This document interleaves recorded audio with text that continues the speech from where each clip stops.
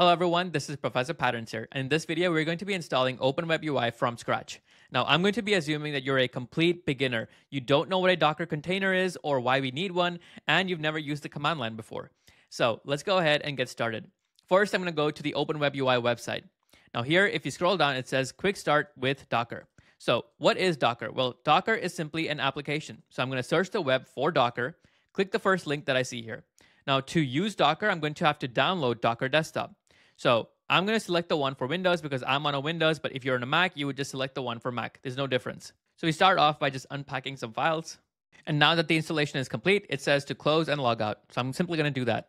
Now, after I restart my computer, this is the first thing that I saw, Docker Subscription Service Agreement. I'm going to hit accept.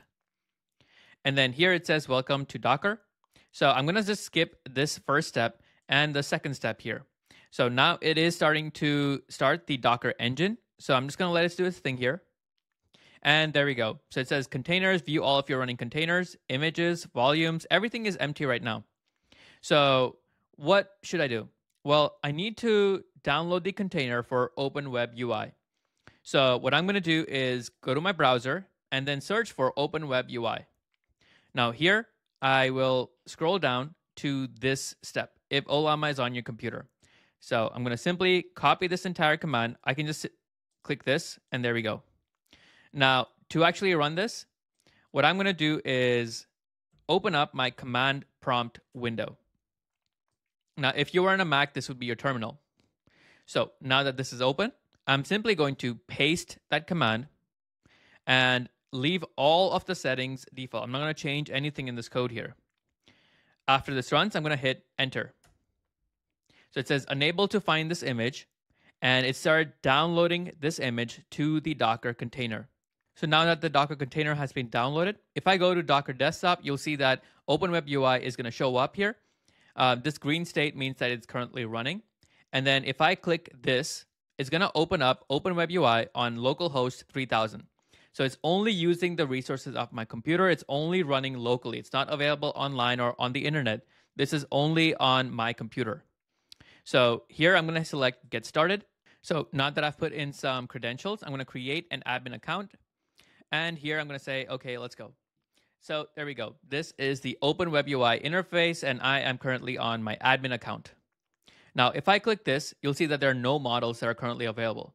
And that is because we don't have Ollama installed yet. So let's go ahead and do that. So to do that, I'm going to go to Ollama, Ollama. And here, I'm going to just simply hit download. I'm going to download the one for Windows. So here, I'm going to hit install. And now that it's installed, it's going to simply say Ollama is currently running. So there's no interface, right? It's not an application like Docker containers. All you would see is if you click this, you should see that it is currently running. Now, even though Ollama is currently running, it doesn't mean that I have a model. So if I go to my localhost 3000 and select a model, you'll still see that there's no results found. Now, to actually install a model, I'm going to first go over to my admin panel. And then here, I'm going to select Settings, Connections.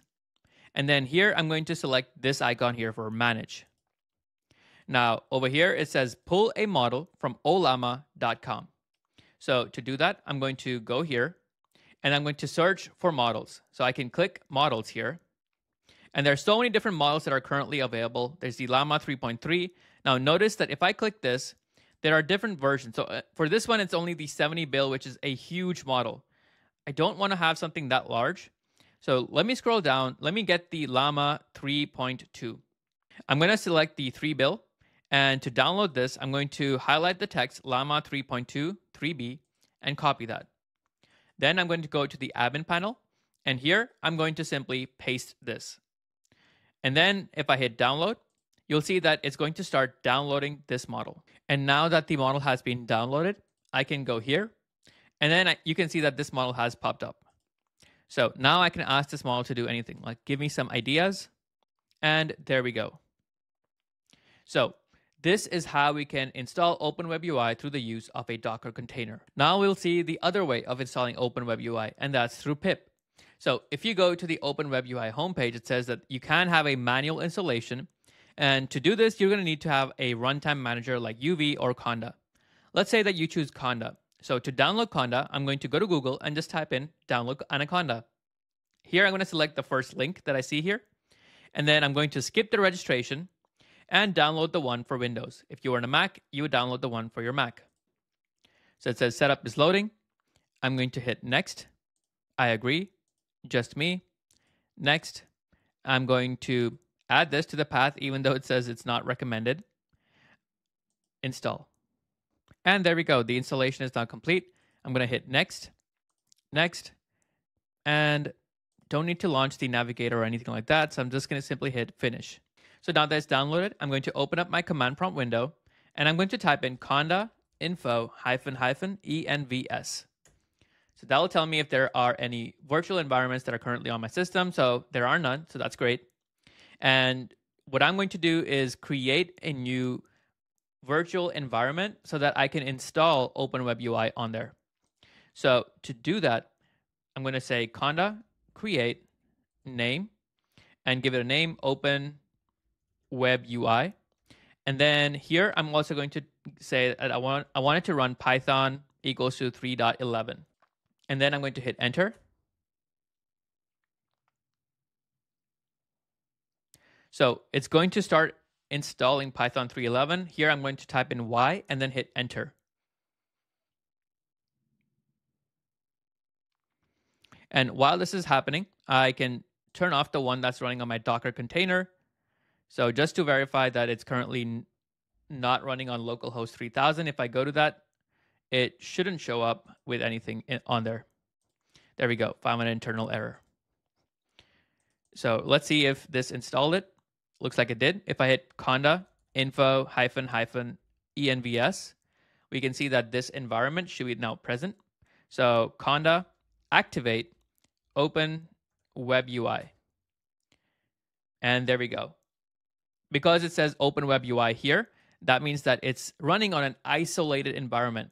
So it doesn't matter whatever we do here. If, for example, we install like a bunch of different packages and we start messing things up, we can always just simply delete this virtual environment and call it a day.